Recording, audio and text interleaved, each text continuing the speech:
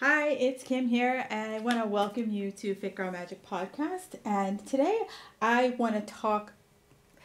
Today, I want to talk about why you're stuck. So many of us, we get to that point in our fitness, and we're doing all the things. We're eating right. We're working out. We're sleeping. We're managing our stress, and we're like, I still look in the mirror, and I'm like, I got nothing. Nothing is changing. Nothing is moving. And here's where you kind of hit that frustration wall and you say, screw it, I'm done, I'm out. And you're off either seeking something else or you're off you just quit, and you just sit down like a toddler and you're like, I'm not playing anymore. So I have 10 reasons why you're stuck and I have fixes, right? So I'm not just going to throw out all of the, here's why you're stuck. Good luck with that. I'm going to give you reasons why you are stuck. Okay. So the first one is that we're going for the quick and fast fix. And, we see it all over social media. We see it all over TV. Give me 30 days and I will give you the world. Okay. And you're like, 30 days? I want the world in 30 days. Sign me up. Pick me. And inevitably, it's something that is extreme. And that it's not something that's possible for you to do past 30 days. And I always ask people, what happens on day 31? And if we're in the first few days of said plan, I know I'm throwing air quotes and you're probably like, okay, I can't see that, girl. In the first 5 days of the plan, or if you're reading the plan, is there anything in there that you're like, I'm not comfortable with that? I'm not willing to give that up. Or if I do give that up, it makes you, witchy and cranky and just horrible to be around. Maybe it's not for you. So the fix is, that the old story about the tortoise and the hare? Who won the race? The tortoise, right? Slow and steady. I've said multiple times and I'll say multiple times again, you are not Amazon Prime. And your body is not going to be delivered in 2 days. Okay? Or your prime day. My prime day is Friday. So I'm not going to get my best body by Friday. It's just not going to happen. So here's where I challenge you to, we know the things we're doing that we do, or the things that we're doing that are doing great, and the things that can be improved. So I would say pick one thing. Pick one meal and clean it up. Pick breakfast and clean it up. If you're swinging by Starbucks and you're getting your, mocha loca laca, and you're getting your, scone or your banana bread or whatever, maybe you clean up your breakfast. Maybe if you are already eating clean, great. Then I want you to look at how many vegetables are you eating? Are you getting in any good fats? And I'm not talking just olive oil and almonds, okay? That's what I want you to think about. So, are you going for the quick fix? And if you are, really take a big hard look at what that quick fix is asking you to do in that short period of time. And is that something that's sustainable for you? The next piece is that people are always, we vilify food groups. I remember when I first got into this, started looking at health and nutrition and, buying Self magazine and Shape magazine. It was all about low fat, no fat. And fat was going to make you fat. And then we have slowly, turned the tide with like the Mediterranean diet and looking at all the people who live around the Mediterranean and they eat fat all the time, right? And then now the whole keto thing and the whole, Atkins, aka which I call the new keto, that has revolutionized the way we think about fat. And so before it was like no carbs and it was no fats and it was no fruits and no soy, no dairy, no. And I don't know about you, but when you tell me no, I want it big time. I want it badly when you tell me no. And so one of the things I always challenge my clients is that no one ever got fat eating too much protein.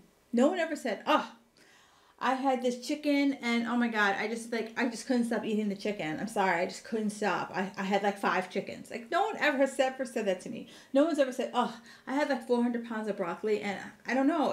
I'm sorry. It just triggered me. No one has ever said that by whole natural foods. Okay, so I want you to really start looking at your nutrition and making sure you're getting in those whole natural foods, and getting in variety. I have a client who eats the same thing over and over and over again, and then she goes on vacation and she loses her stuff. And it's because she eats the same flavor profiles all the time. And when she goes on vacation, her flavor profiles get altered because she has different things. And she goes cuckoo for Cocoa Puffs because her brain's like, oh my God, this stuff is fantastic. How can we have more? I want more. And so I want you to really think about how do we add variety. And I'm a big fan of Pinterest. I go on Pinterest every weekend before I go to the grocery store and I put chicken recipes or I put salmon recipes and I find recipes that are easy. I'm not Martha Stewart, nor do I try to be Martha Stewart. I want it to be simple and easy. I should be able to eat my, from start to finish. I'm going to give you max 40 minutes. Okay? So that's tip number 2. Tip number 3, your exercise choices. Oops. Your exercise choices. And so for women, we mostly will choose cardio, right? We have a lot of cardio queens and, one of the gyms I work at, you walk in and like the whole floor is just cardio. The first floor is all cardio and the bottom floor is all strength.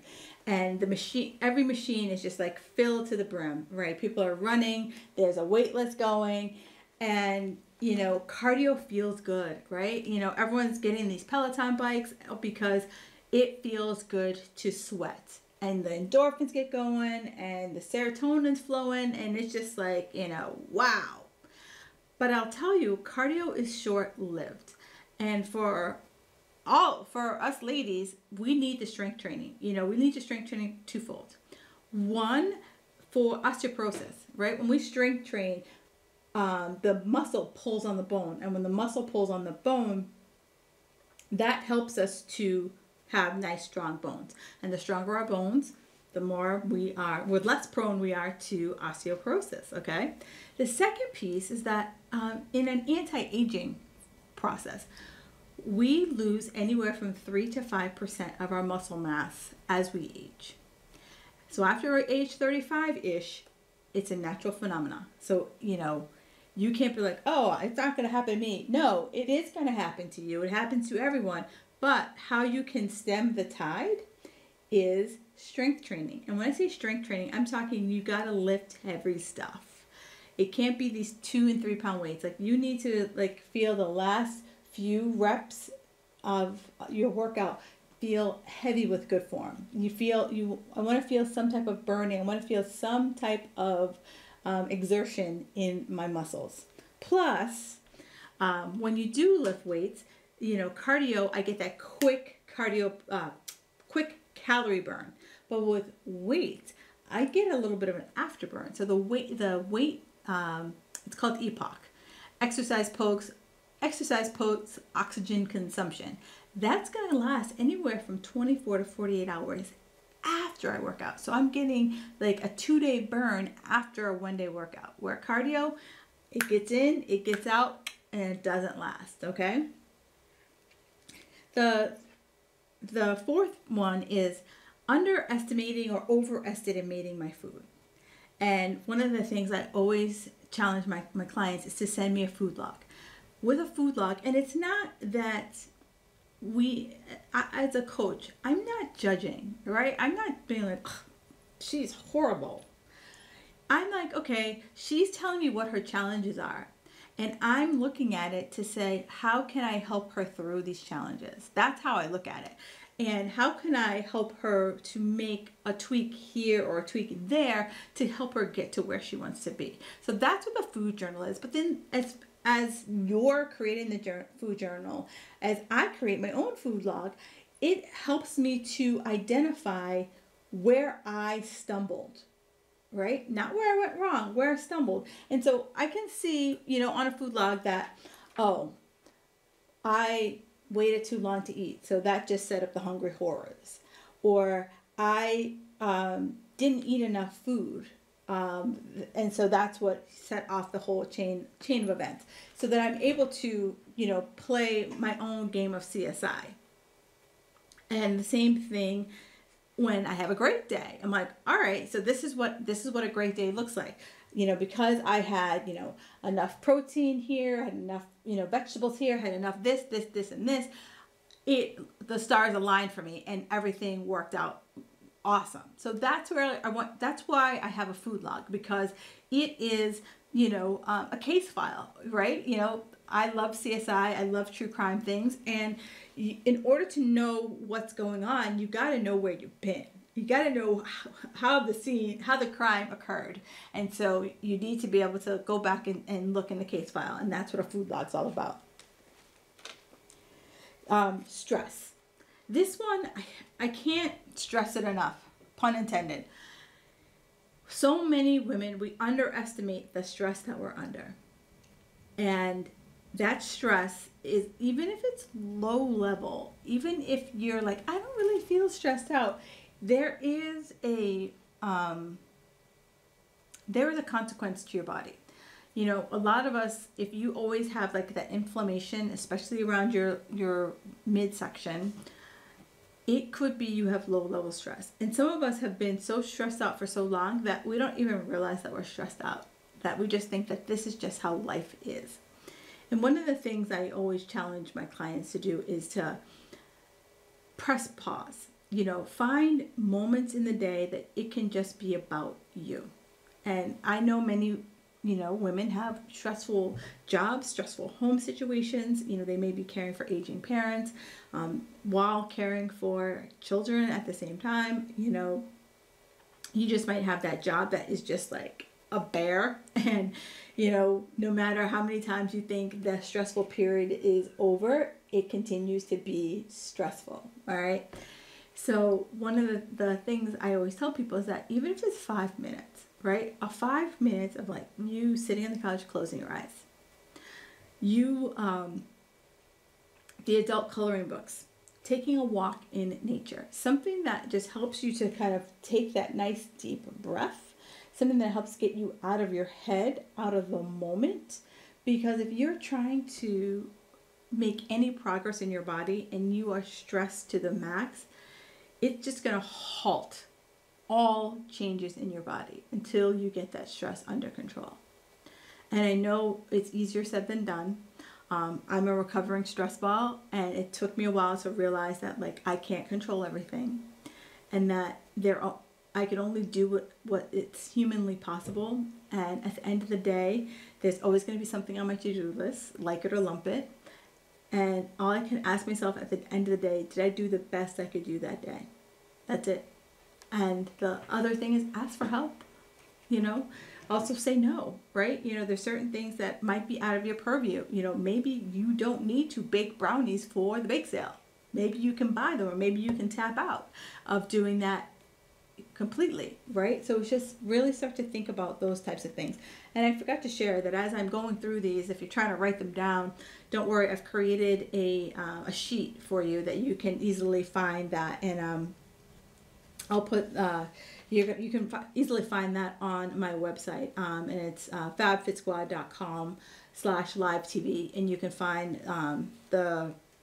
this action guide, the 10 steps, all written out with the fixes right on my website. All right. So the other thing, sleep, right? These are the two things that I feel if many of us focused on, we could start to see some progress in our bodies. And sleep does a body good. There was a recent study that showed that if you sleep less than 7 hours a night, and you're trying to lose weight, trying to build some muscle, that less than 7 hours, you are eating into your muscle.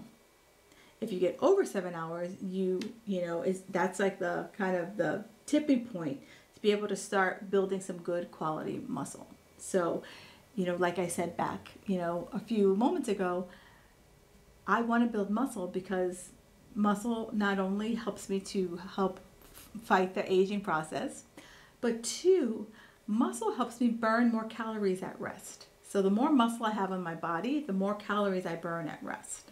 Okay? So one of the big things I always tell people for bedtime is you have to set a bedtime. And I don't want you to think that because I set a bedtime, because I'm going to bed at 9 o'clock, I'm going to magically go to bed at 9 o'clock.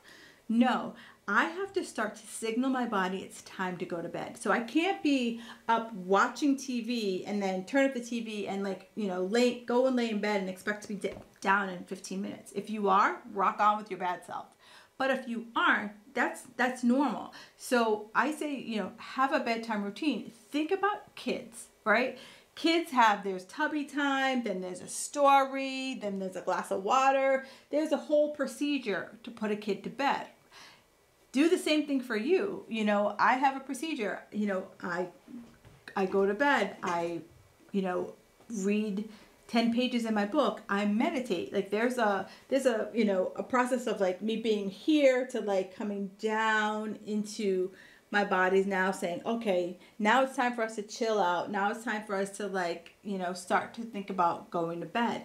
And is it going to be overnight? No, my love, it's not going to happen for you overnight. But if I start down these processes, I start down these habits, it eventually will start. And, I know for many women over 40, sleep is elusive, right? Some of us got those hot flashes going and, the stress of our jobs. And maybe we still have young kids that are coming in and out of our beds. So I really want you to think about, having that process for you. What could that sleep process look like for you? The seventh thing is natural foods. So the FDA does not regulate what goes on the front of the package. I could say anything on the front of the package. It's, literally that area that says, the carbs, the macronutrients and the macro and the micronutrients, and then the ingredients. That the federal government regulates like nobody's business. If it says it has flaxseed in it, it better have one flaxseed in it. So, but on the front, it could say all natural. And all natural is a very fluid word. And many of us, because we've been trying to eat better, trying to do better for our bodies, we see natural, we're like, all right, throw it in the cart. And natural could be anything, right? It could be anything. Natural flavorings, that's not flavorings from nature. That is a flavoring that's made in the lab. So it's a bunch of chemicals made to taste like chicken. It's a bunch of chemicals made to taste like beef. So when you see natural flavorings, that's, the food industry's way of enhancing the end product. Okay? So I really want you to, when you flip it over, don't be, fooled by that shiny packaging. Flip it over. Read the ingredients. If you don't understand the ingredients, leave it on the shelf, okay? Because, the more crap we put into our body, the more our bodies have to process. And our bodies, there's a lot of things that are sent to the holding tank because it doesn't know what it is. And a lot of it is the chemical additives that we find in our food. And so the basic premise that will probably never go away, if it flies, if it swims, you can dig it up or you can pluck it, eat it all day long. And, I'm going to give you my top 4 food groups that I recommend that you remove from your diet, okay, that are quote unquote natural. Almond milk. I know everyone's like, almond milk, I love it. I think it tastes like watery crap, but that's fine. That's my opinion. Almond milk, unless you make it yourself, it has more fillers than actual almonds. So you want to look at the ingredients, and it should say almonds. It shouldn't have anything extra in it, okay? And there are few brands out there that do that. The second is deli meat. right? You're like, oh, I'm feeling good. I'm having turkey. Well, if I buy turkey from the deli, unless you see it that it's carved right off the bird, right off that bone, turkey, any deli meat is typically added sugars, salts, and fillers to like give it longevity and also make it taste better. The other thing is granola. Granola is just, it started out as like great, and then they add sugar, even if it's natural cane sugar, brown rice sugar. It's still sugar that they're adding to it. So I see a lot of times those yogurts with fruit and granola, and I will tell you that yogurt is probably has sugar in it. Then you add the granola, so you're just pretty much eating a sugar bomb by the time you're done. And then the other thing is dried veggies and fruits. The process, unless you do it yourself, the process typically adds in fats and sugars again to make them taste good. All right, so I want you to really start educating yourself about what it is that you're putting in your body. I don't want you to become the no police and the like, I can't eat, blah, blah, blah. Like, I don't want you to be that. But I do want you to be more mindful about what you put in your body so that, I'm a big believer in the good, better, best model. So it's like, what's the best thing for my body? What's a better thing for my body? And what's a good thing for my body? All right. This word here, emotional eating. We all fall victim to it. I want to say it's conditioned in our society. You got a good grade, eat something.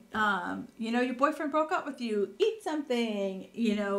You are celebrating, you're depressed, it's Tuesday, anything to not feel the feelings.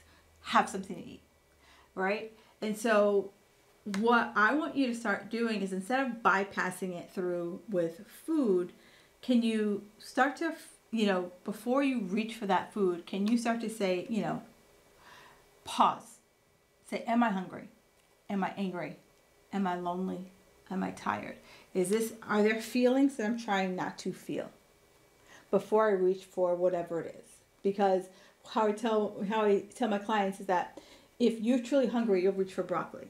If you are, in an emotional state, you're looking for comfort. So you're going to, go for those comforty type foods versus find the broccoli and find the Brussels sprouts, right?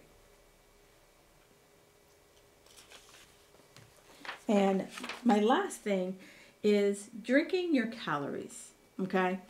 And it's really easy in this day and age, right? With all the fun coffee drinks that are out there, and all the fun tea drinks, and all the fun smoothies and green juices. Yes, they're good. Yeah, they taste delicious. And I want to say 70% of the things they put into it actually are good. They're great ingredients, but a lot of it is just they add things to make it taste good, to add it to make it more palatable for you, So I want you to, as you are drinking the drinks, be more mindful. I live here in Massachusetts, and so in Massachusetts, you have to put, when you order at a restaurant, you have to put the calories on. So while I go back and forth about, strictly following calories, I like it at those type of places, especially the drinking places, because we sometimes forget that, that mocha that I absolutely adore has a lot of empty calories in it. And so I really want you to start thinking about the foods that you are drinking, because drinks have become social. Oh, let's get a green juice. Well, and it's healthy, but let's really look at what's in that green juice, right? And it's something that I should be having every single day. How many calories are in that green juice? Oh, I'm having a cappuccino, but it has almond milk in it, so it makes it better. Okay, still, let's start looking and exploring what are in those, because for the most part, the calories that we drink, they're probably, I'm gonna say 70% empty calories that don't really service our body really well. And like I said, this is all going to be up on my website. So it is fabfitsquat.com/live TV. And if you go there, you'll be able to download these 10 reasons why you keep holding on to the weight. And I want you to start, as in like any tips and hacks I give you, listen to this again. You might need to, and that's fine. Listen to this again and then go through and say what's possible for you. Because I don't want you to be like, I gotta do all 10 of these right now. No, that's not what I'm saying. I'm saying pick something that feels easy, and once that is like you got it on lock, move to the next thing. Because when you try to do all the thing, a confused mind does nothing. And I don't want you to be confused. I want you to be a woman of action. I want you to be a woman who just says, you know what?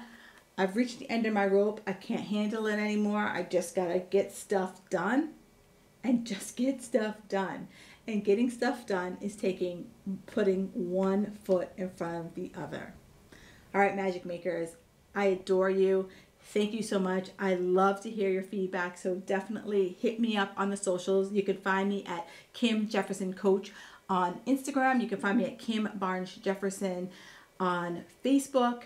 And I appreciate everything about you. Have an awesome evening.